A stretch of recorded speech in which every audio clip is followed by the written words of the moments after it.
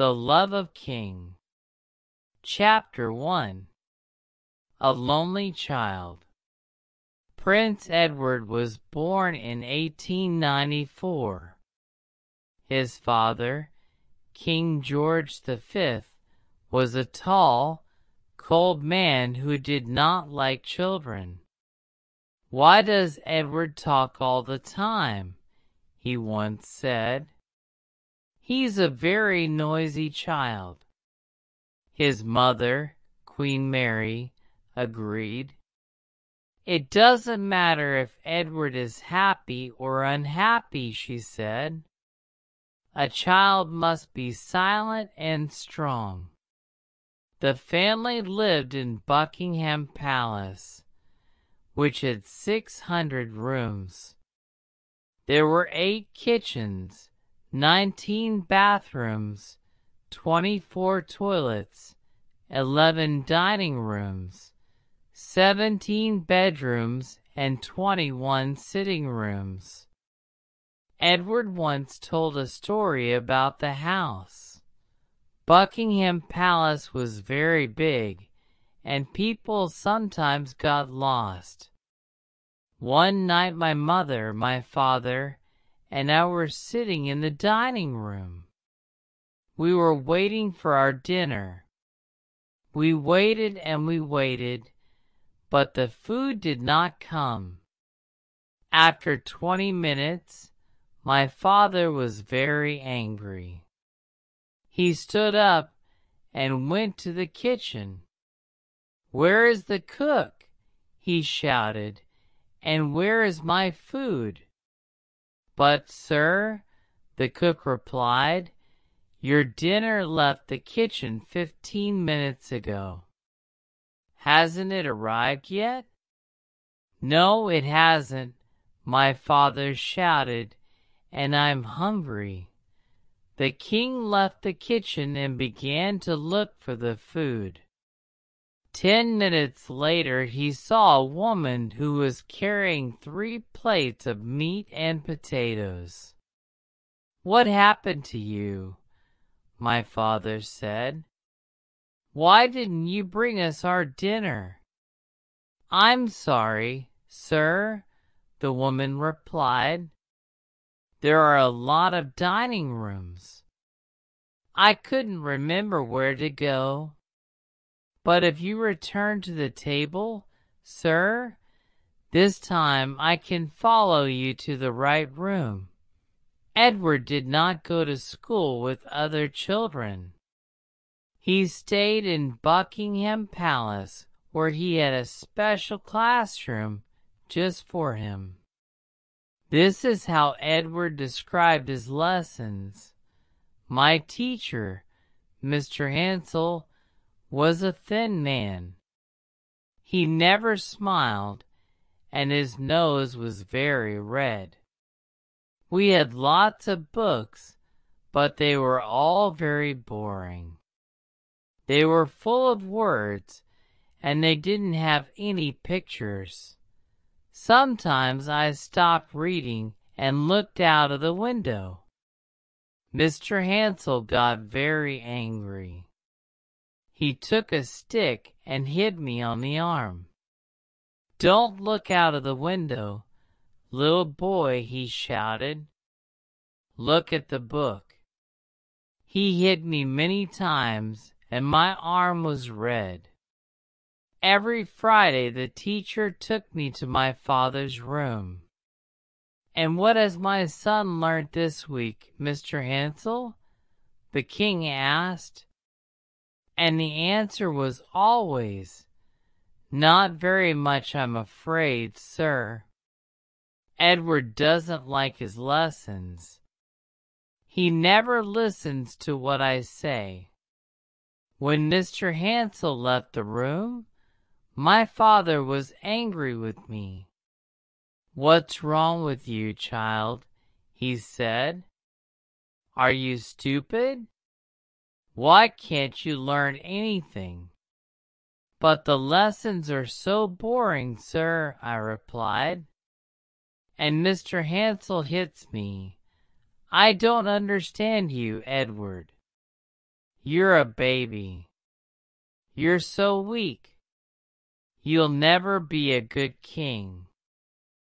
A king must be strong.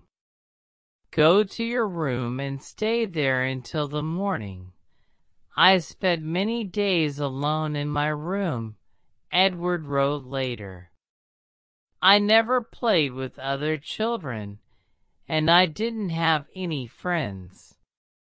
I lived in the most beautiful house in England, but I was always lonely and sad.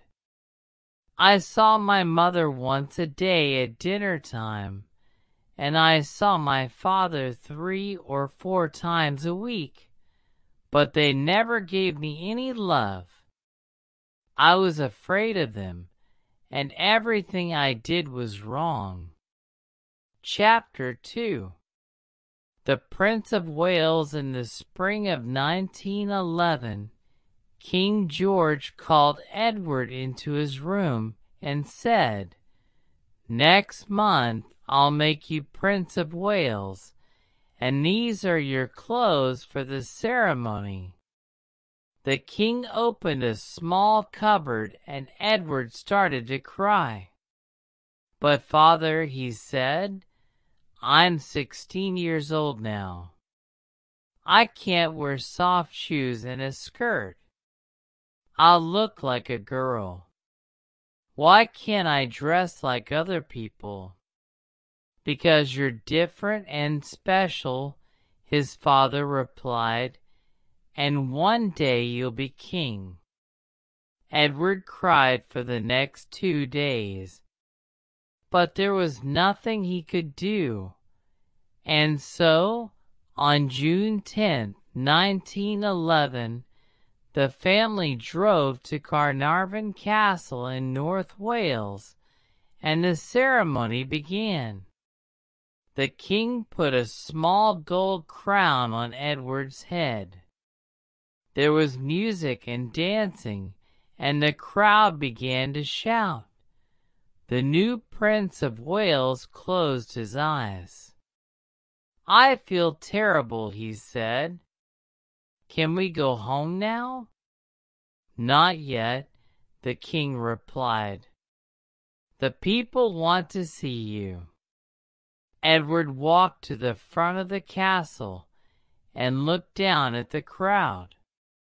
He was shaking and his face was red. "I can't wear soft shoes and a skirt. I'll look like a girl." "Smile, Edward," the king said. "You are happy."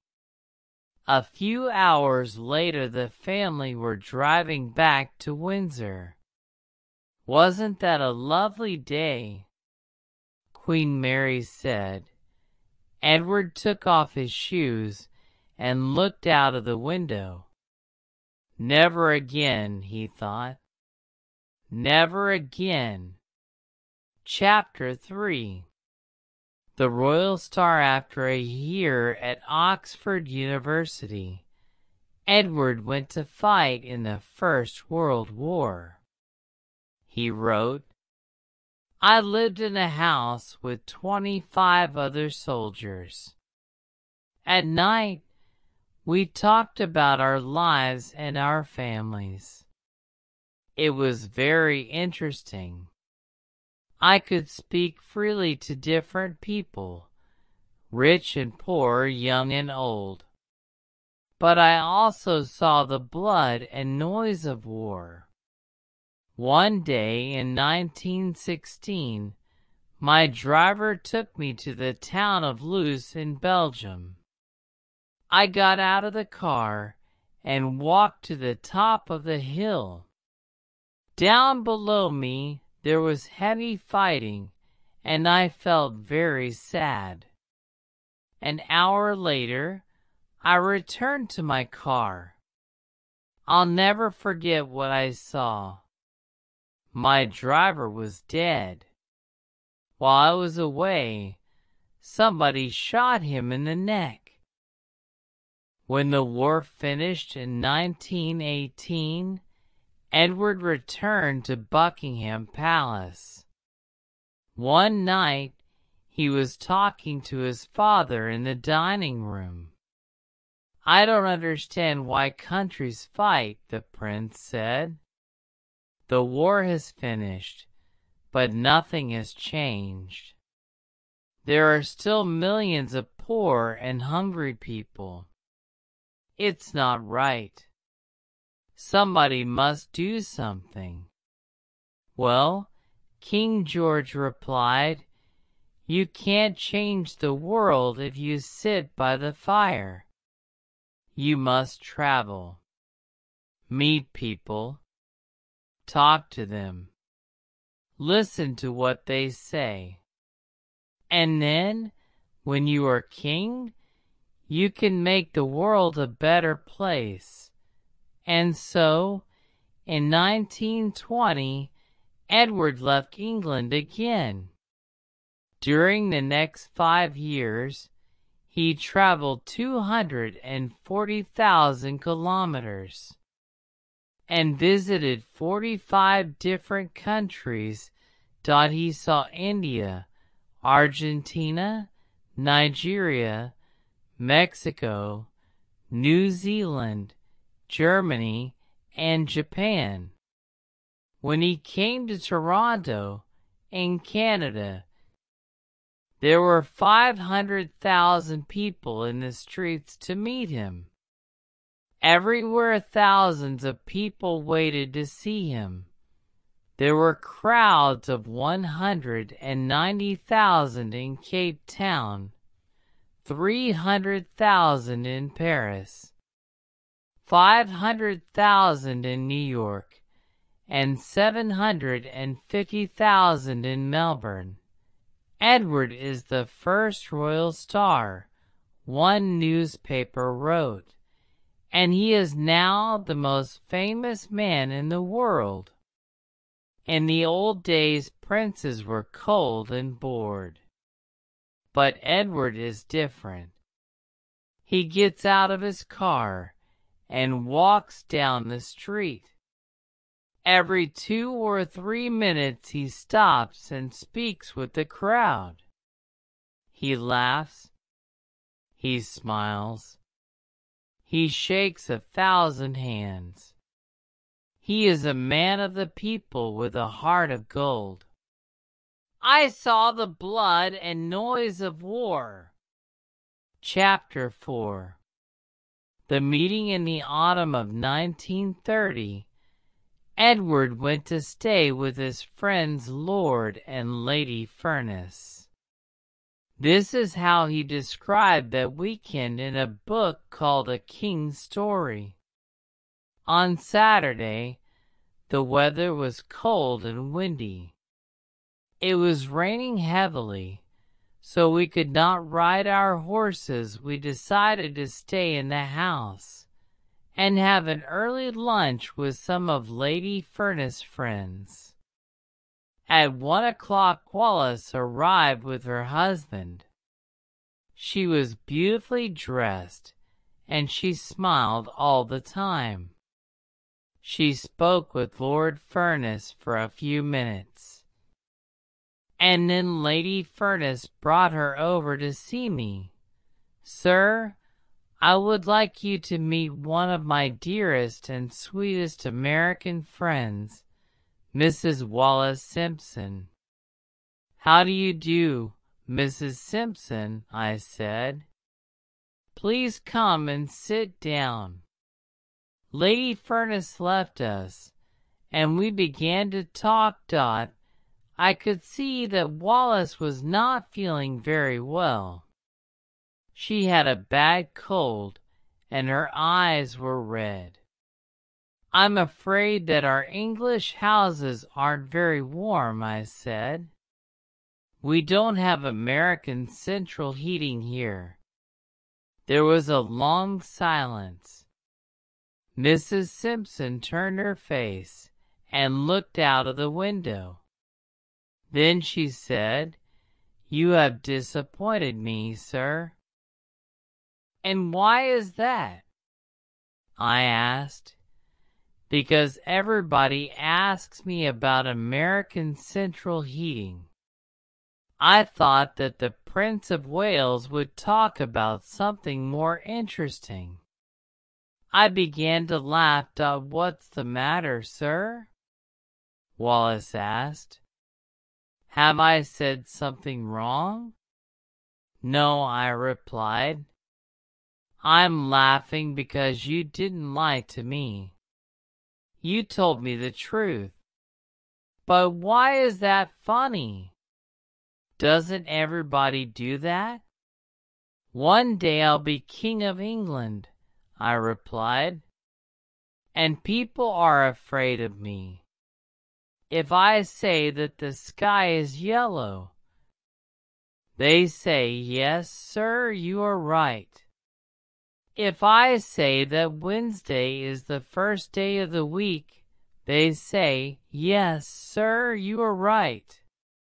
And if I say that Scotland is bigger than Canada, they say, yes, sir, you are right. But you told me that I was boring. You told me the truth. I liked that. There was another silence, and then Wallace began to laugh. Can I say one more thing, sir? Yes, Mrs. Simpson. What is it?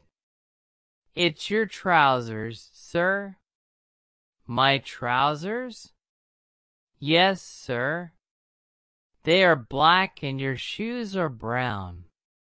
These two colors don't look right together. I stood up and looked in the mirror.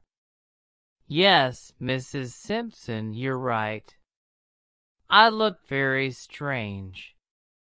The next time we meet, I will be better dressed.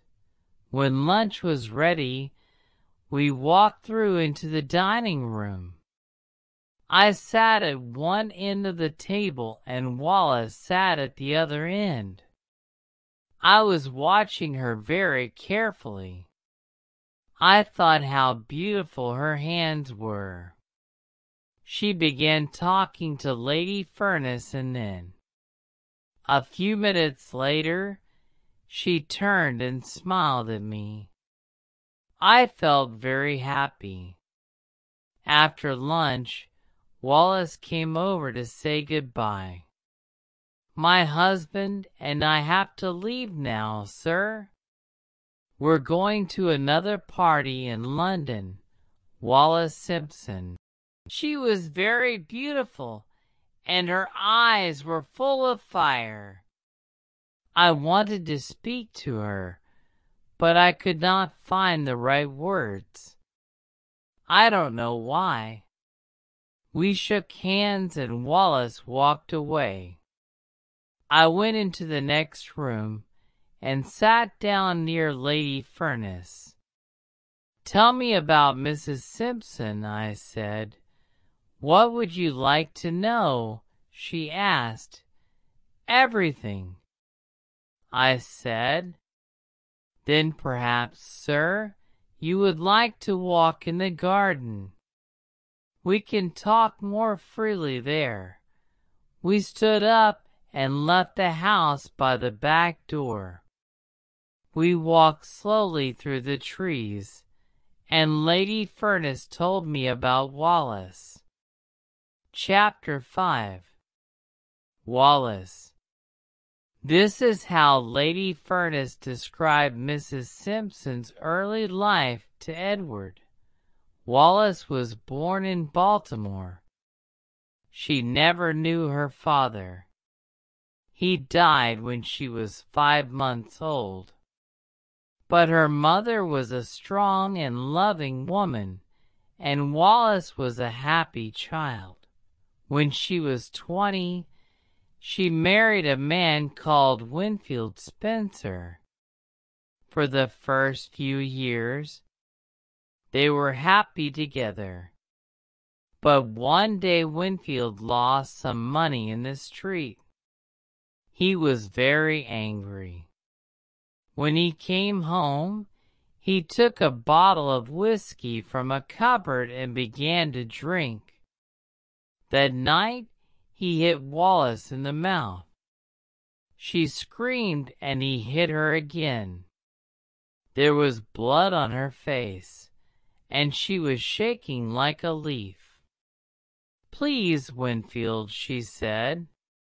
No more. But Winfield took her arm and pulled her up the stairs. "You're my prisoner," he shouted at her, "and you're not going to leave." Then he pushed her into the bathroom and locked the door. The next morning Wallace went back to her family. "I can't stay with him," she said. "I want a divorce." "Poor Wallace," Edward said. "But what happened next, Lady Furness?" "Well," said Lady Furness, "a few months later she met a fine man called Ernest Simpson. He's quiet but interesting. They got married, and they now live in a beautiful flat in the center of London." "And are they happy?" asked Edward. Lady Furness looked at the prince and smiled. "I don't know, sir," she said. "I don't know." During the next 2 years, the prince saw Wallace once or twice a week. They had the same friends, and they often met at parties. Mrs. Simpson knew a lot about life, Edward once said. She loved books, food, people, and travel. She was very beautiful, and her eyes were full of fire. She was friendly and easy to talk to, and, after a while, I opened up my heart. We had no secrets. I told her everything. And that's how it all began. His eyes were always sad, Wallace said about Edward. And sometimes he looked like a child. So young, so quiet, so weak. He had no real friends. Perhaps people were a little afraid of him. But he was a warm and kind man. When he talked to me, I felt my heart jump. I wanted to be alone with him. But I knew that wasn't possible. Did the prince love me in those early days?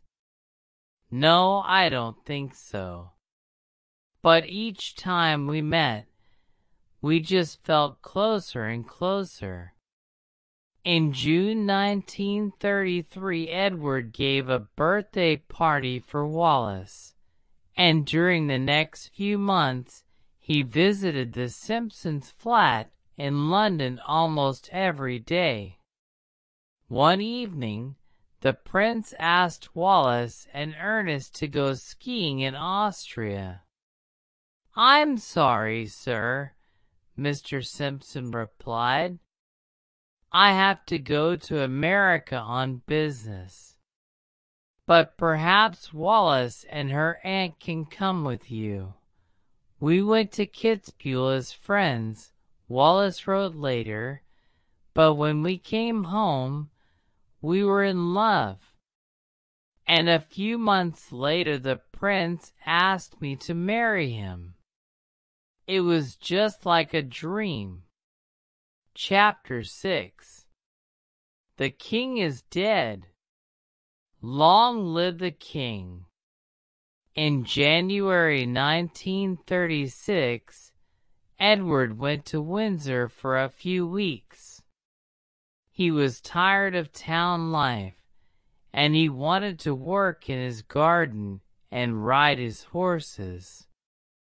But then, one afternoon, there was a phone call from Queen Mary.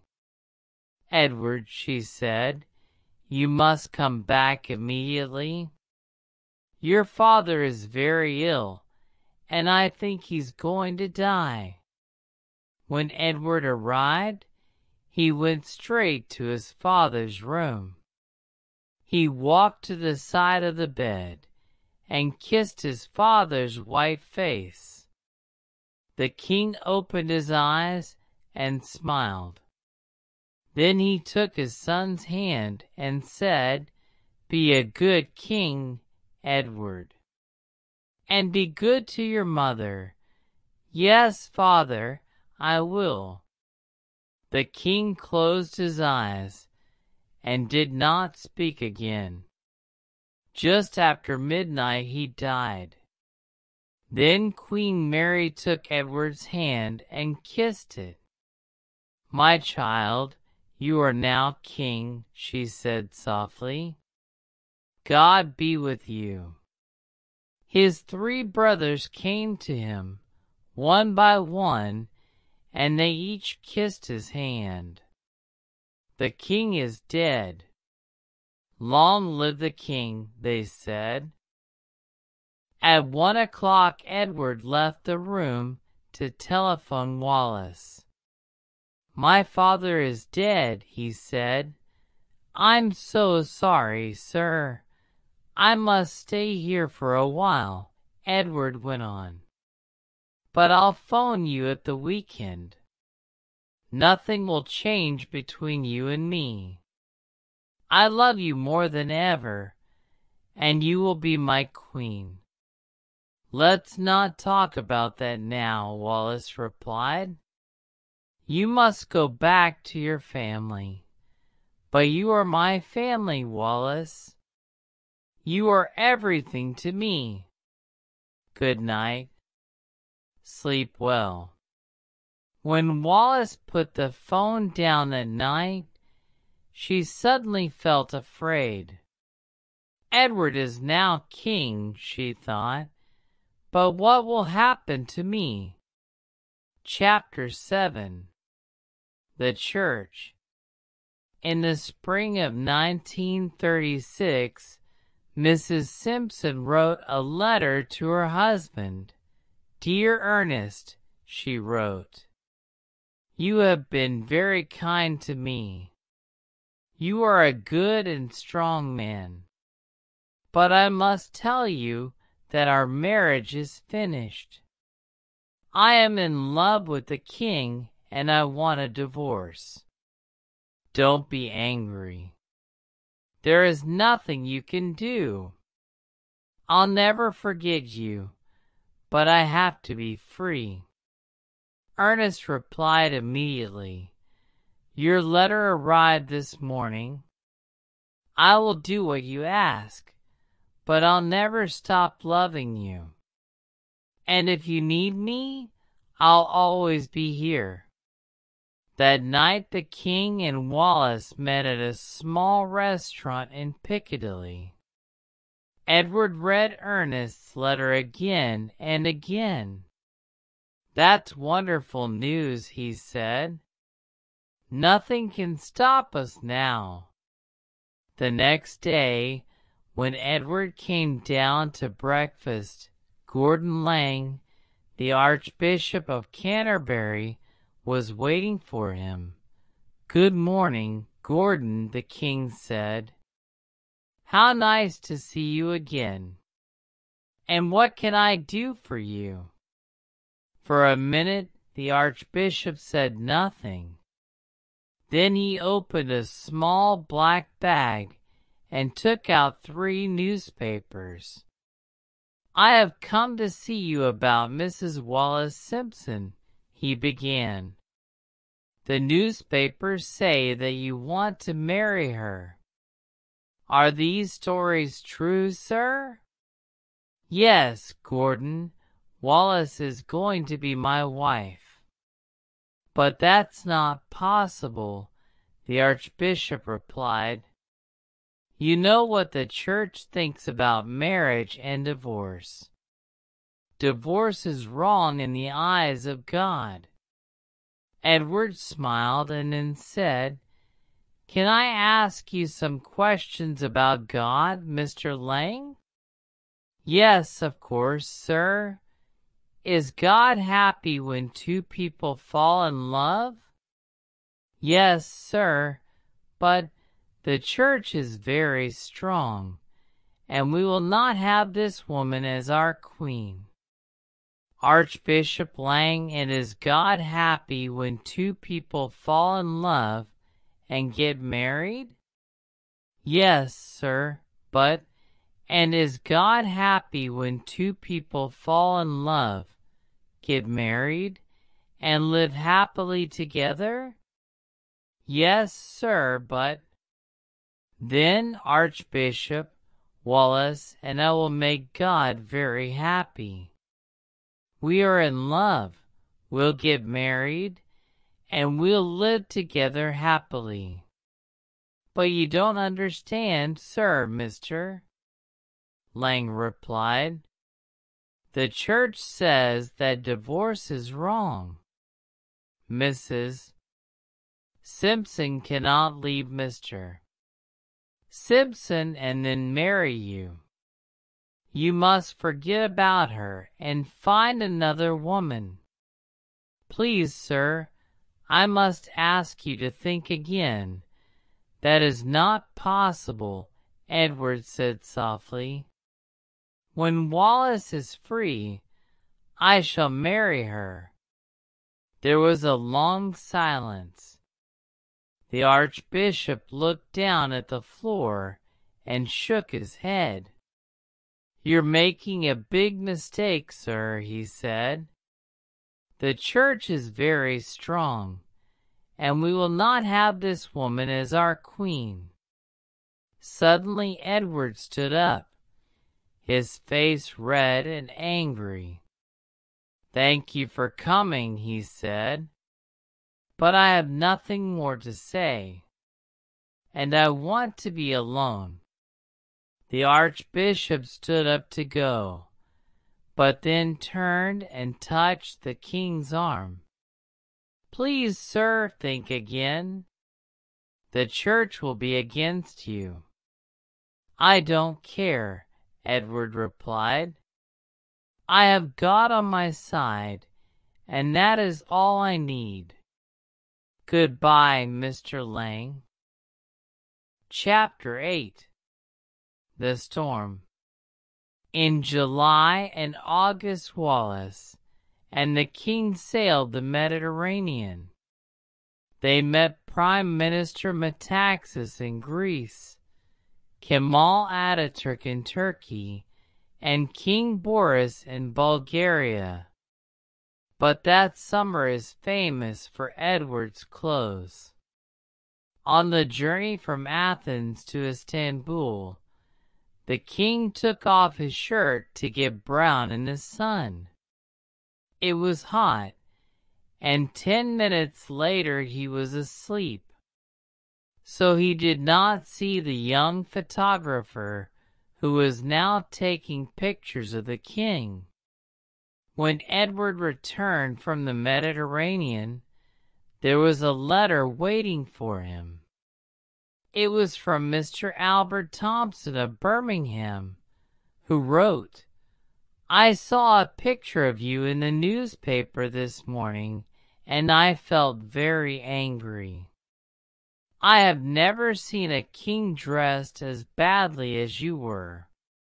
No shirt, and no tie, no socks, no hat, and in short trousers. How could you, sir? Edward showed this letter to Stanley Baldwin, the Prime Minister. What do you think of this? The king asked. Mr. Thompson is right, sir, the Prime Minister replied. You want to be modern, but the people don't like it. I have never seen a king dressed as badly as you were. Edward put the letter on the fire. And do you think that divorce is modern, Mr. Baldwin? The Prime Minister sat down. Yes, sir, he began. I've read about this Mrs. Simpson. She has 2 husbands still alive. And you must understand what that means, sir. She cannot marry a king, but I cannot live without her, Edward said. Then, sir, the Prime Minister replied, I can see there's a storm coming. I have talked to your family and to Archbishop Lang, and we will not have this woman as our queen. That night the Prime Minister and the king spoke for many hours. There were hundreds of questions, but only one answer. And so, in the early hours of the next morning, Edward said, You tell me that Wallace cannot marry a king. So there is only one thing that I can do. I will give the crown to my brother and leave England. I must follow my heart. You tell me that it's a crime to fall in love. You tell me that it's wrong to be happy. How strange this country is. An hour later, Edward telephoned Wallace. The Prime Minister says that a storm is coming, Edward said. So I want you to go away. Wallace packed her bags and left for France. Then Edward went to see his mother. It was a sad, strange, and angry meeting. Do you know what you are doing? The Queen asked. Look out of that window. Outside this palace there are 400 million people who call you king. They need you. And you will leave all this for Mrs. Simpson? Yes, mother, I will. I'm in love. Love? Queen Mary shouted. You're a king. You must love your country first. But I'm also a man, Edward said softly, and there's nothing that I can do. That afternoon the king telephoned Winston Churchill, one of his closest friends. I have some sad news, Edward began. Last night Mr. Baldwin came to see me. I have decided to go away next week. Do you mean on holiday, sir? No, Winston, I'm leaving England. I'm never coming back. George will be king. But that's not right, sir. You're a free man. You must stand and fight. No, the king said. I have seen war, and it's a terrible thing. I don't want to fight again. But the people love you, and they want Wallace to be queen. Perhaps they do, Edward replied. But she cannot be queen. My enemies are stronger than I am. I am just a sailor. And when the winds change, the sea moves and it takes my boat away. Chapter 9. The Woman I Love. A few days later Mr. Churchill came to see Edward at Buckingham Palace. At first, the king was quiet. Then he said, This is my last night in England, Winston. I love this country. I wanted to be a modern, kind king. I wanted to change the world, but they stopped me. And now I have to leave. It was 10 o'clock. Edward stood up and walked over to the window. In the dark streets below there were hundreds of people. They were singing and calling his name. Edward, Edward, we love Edward." They shouted, "Long live the king! Long live love!" "But the people love you," Winston Churchill said, "and they want Wallis to be queen." Suddenly the king turned to Mr. Churchill. "Why is this happening to me, Winston?" he cried. "What have I done wrong?"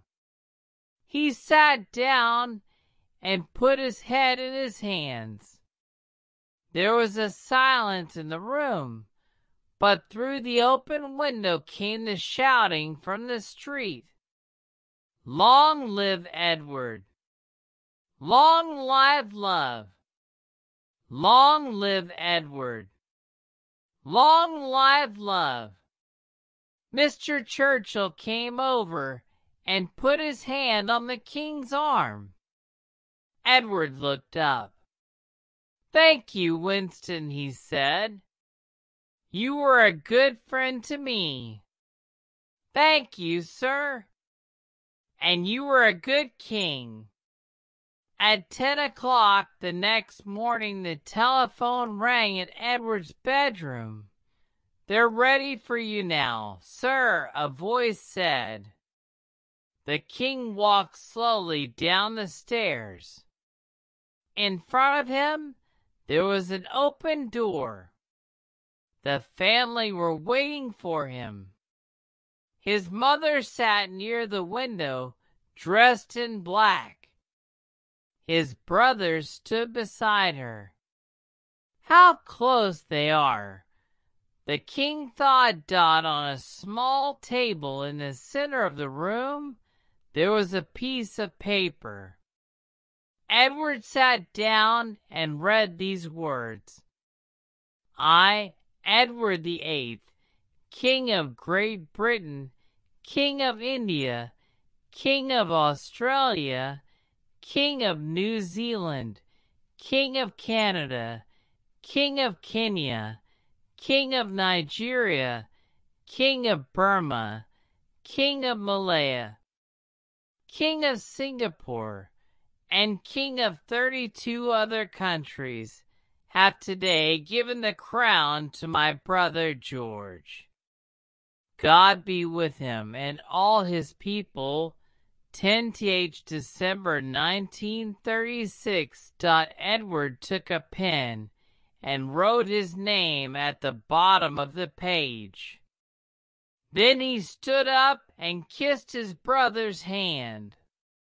"I never wanted this to happen," George said. "This is the worst day of my life." Edward walked over to his mother. "Before I kiss you," she said, "there are some things that I want to say. I have never understood you, child.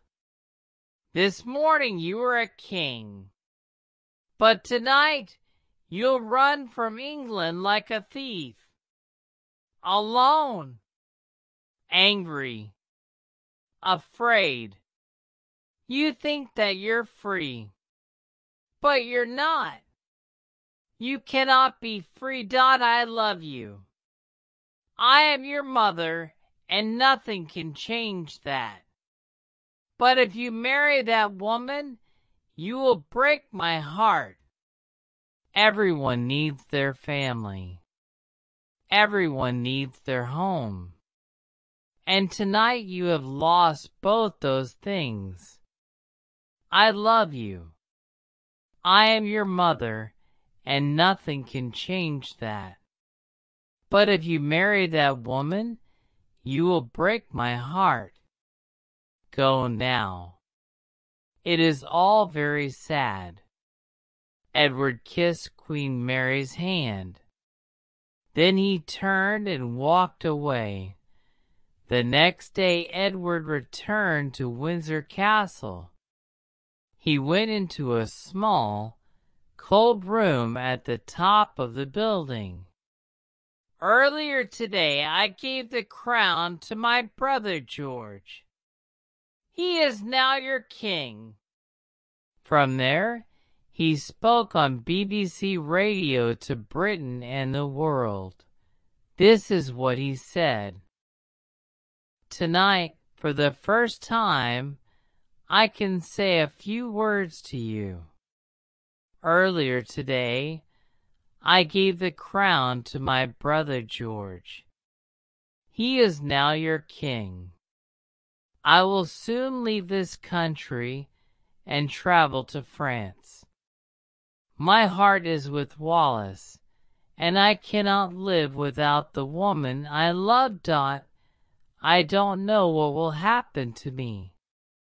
Perhaps I will never see England again. But think of me tonight when I sail across the sea. God be with you. Long live King George. Edward left Windsor Castle and got into a large black car. It was now midnight, and it was just beginning to rain. Take me away as quickly as you can, he said. The car moved off into the darkness and the rain. What a night, said the driver. I think the sky is crying, sir. At 1:30 a.m. they arrived at Portsmouth. Edward got out of the car and a voice said, "The king is here." Edward stopped and looked out across the open sea. There was a thin, cold smile on his face. "King," he said. "No, I am not the king. I am just a man in love." Then he turned and walked onto the ship and into the night. Chapter 10. The Wedding. The next morning Edward telephoned Wallace from Boulogne. "Did you listen to me on the radio?" he asked. "Yes, of course," she said. "And how did you feel?" "I was sitting in my room alone," Wallace said. "And when I listened to your words, I felt so sad. I put my hands over my eyes, and I just cried. I couldn't stop myself. You have left everything for me.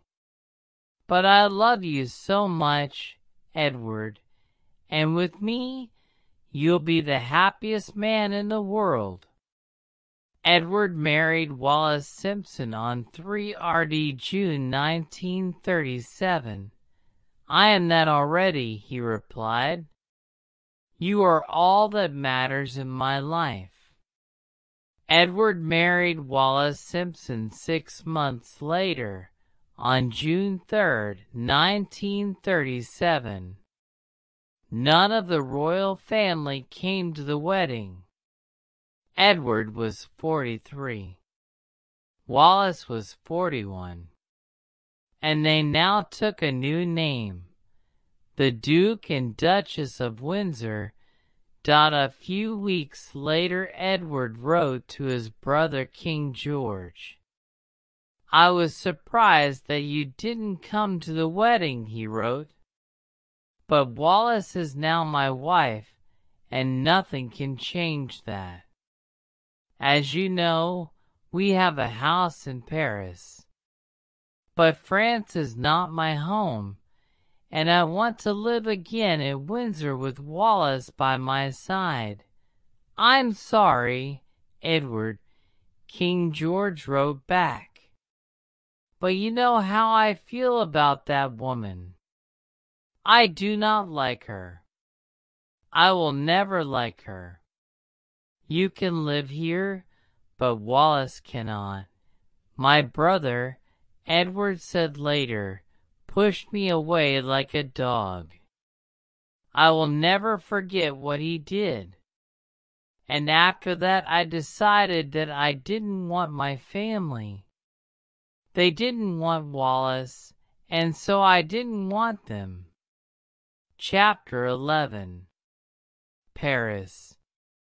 For the next 30 years, the Duke and Duchess lived in Paris. They gave parties and traveled round the world, but they never went back to Buckingham Palace. When King George died in 1952 and Queen Mary died in 1961, Edward returned to Windsor for a few days. But Wallis stayed in France. "It's your family," she said. "Not mine." But then, in 1966, the Duke and Duchess met Queen Elizabeth, the daughter of King George, at a small party in London. After 30 long years, it was time to forget the past.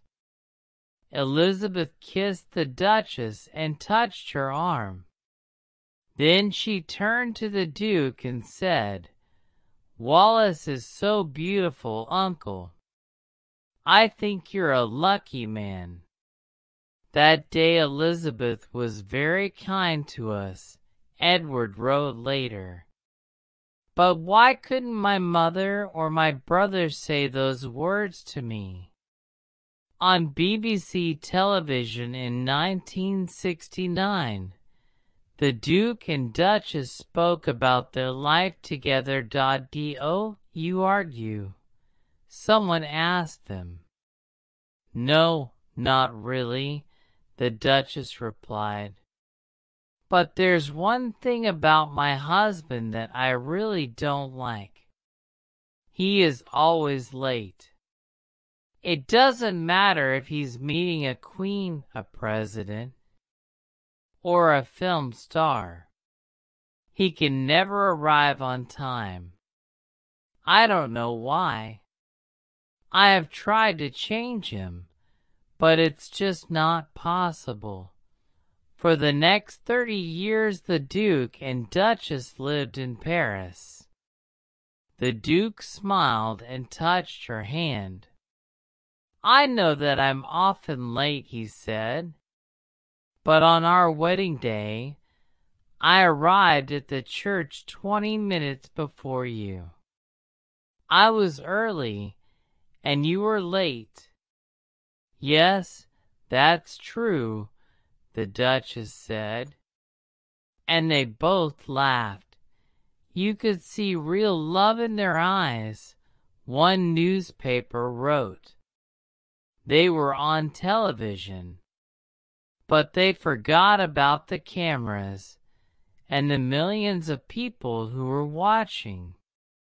They were just two people in love. You could see real love in their eyes. The Duchess was famous for her jewelry. "After my husband," she once said, "I love jewelry more than anything else in the world."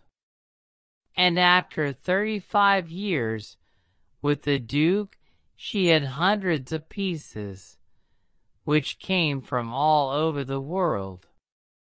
"I have never met a more beautiful woman than Wallis," Edward wrote, "and I love giving her presents. She has given me so much happiness. I buy her jewels to say thank you. In May 1972, the Duke became ill. When the doctor arrived, he listened to Edward's heart and then said, "How many cigarettes do you have a day, sir?" "About 40 or 50, the Duke replied. "But please don't ask me to stop. I've smoked for 60 years, and I cannot change now." That night Edward called Wallis into the room.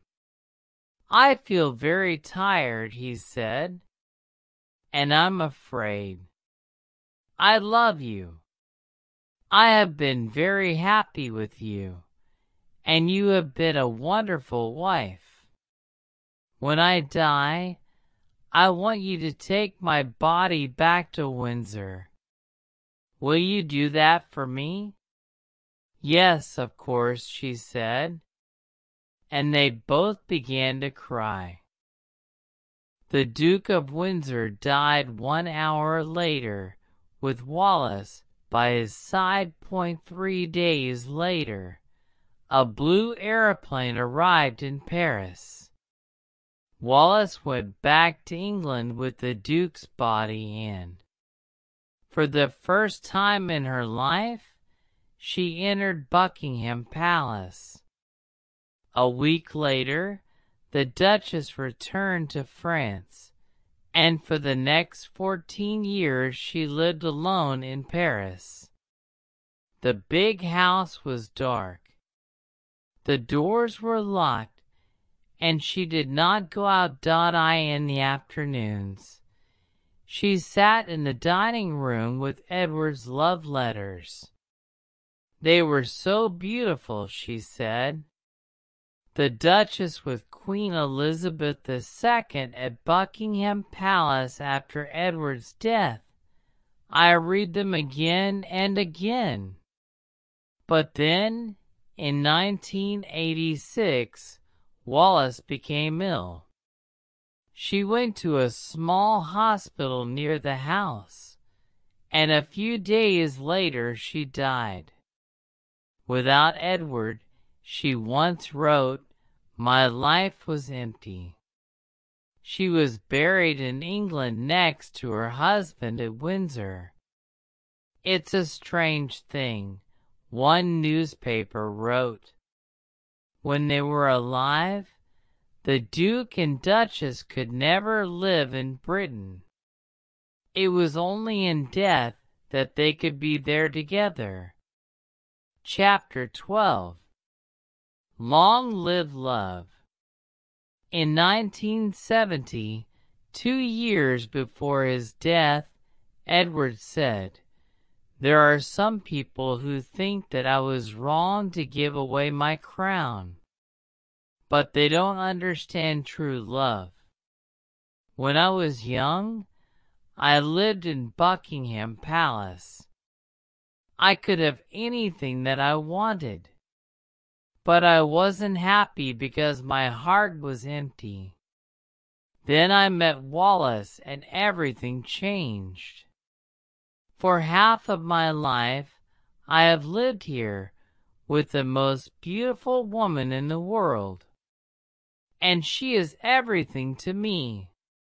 When I sit in my garden with the Duchess by my side, I sometimes think about my early life. I remember the days alone in my bedroom. I remember the teacher who hit me with a stick. I remember the war and my travels around the world. And then I remember the crowds of people below my window who shouted, "Long live love." On my last night in London, I spoke with Winston Churchill. In the middle of our conversation, he said, "I think, sir, that the best things in life are free." I have never forgotten those words. And now, many years later, I understand what they mean. You cannot buy happiness, and you cannot buy love. To be happy deep inside your heart is the most wonderful thing in the world. I have been a lucky man, and so I say, thank God for Wallace, and long live love. She is everything to me.